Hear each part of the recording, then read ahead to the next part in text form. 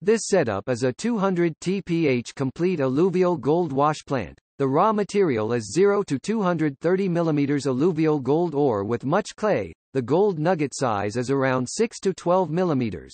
It is configured with hopper, vibrating feeder DN6013 with gap 75 mm grizzly bar, JXSC 2200 trommel scrubber, 2 set high-frequency vibration screen JXSC 2045, 6 sets gold sluice box, 2 sets belt conveyors.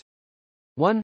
The truck unloads the ore into the hopper. The stone enters the vibrating feeder from the lower part of the hopper. The plus 75 mm scrap will be separated by the vibrating feeder grizzly bar and transferred by a conveyor to a stockpile.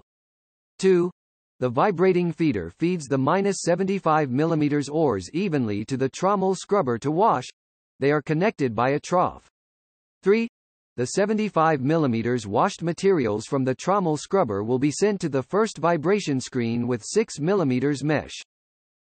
4. The material 0 to 6 mm will pass through the mesh and flow to the 4 sets of gold sluice boxes, and materials 6 to 75 mm will flow through the height difference to the next vibrating screen. 5.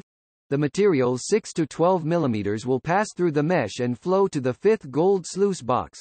The 12 mm scrap will be transferred by a conveyor to another stockpile. 6.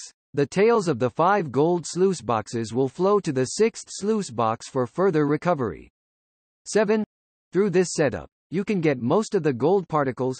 Follow-up can be equipped with a gold shaking table and other equipment for further selection.